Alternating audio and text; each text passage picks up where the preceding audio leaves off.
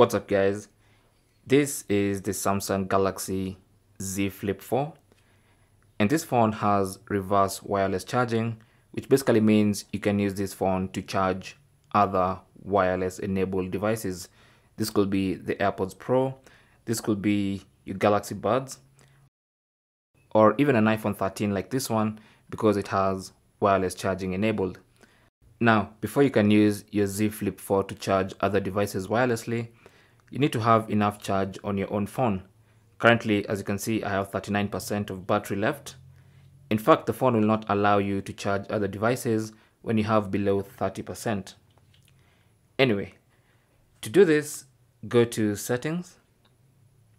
Under Settings, go to Battery and Device Care. So the settings page, scroll down to Battery and Device Care, tap on that, and then tap on Battery. And then under battery, go to wireless power sharing. Tap on that. And you need to enable this to be able to use it. Now, before you enable it, you also have the option to choose a battery limit below which you will not be able to use reverse wireless charging or power sharing. The default is 30%, but you can raise that to maybe even 40%. But for now, let's just use the default 30%. So enable reverse wireless charging. And then now if you place wireless enabled devices in the bottom half of the phone, here, that's where the coil is, you'll be able to charge wirelessly.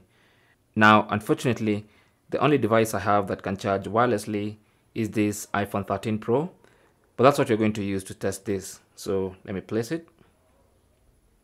And it charges, it works. And make sure you align the coil on the device with the bottom half of the phone. So for instance, I can even close the phone like this and then place the device there, and it's going to charge wirelessly. Now also, there's a shortcut access to enable and disable power sharing. And this access is in the quick access menu. If you slide down on the notifications tray and then slide down again, from this quick access menu items, you should find the power sharing icon. There it is. You can see it's enabled. Now it's disabled, and you can enable it and disable it from here. Now, in case you do not find it here in the first or the second page, then simply tap on this plus icon and then find it from these available buttons. And once you find it, for instance, let's say this is the power sharing icon, simply hold and drag it into that section and then tap on done. And then now you should have your wireless power sharing icon. Also, if you tap and hold that icon, it takes you to the wireless power sharing page. And that's basically how to use wireless power sharing or reverse wireless charging on the Samsung Galaxy Z Flip 4. Thanks for watching.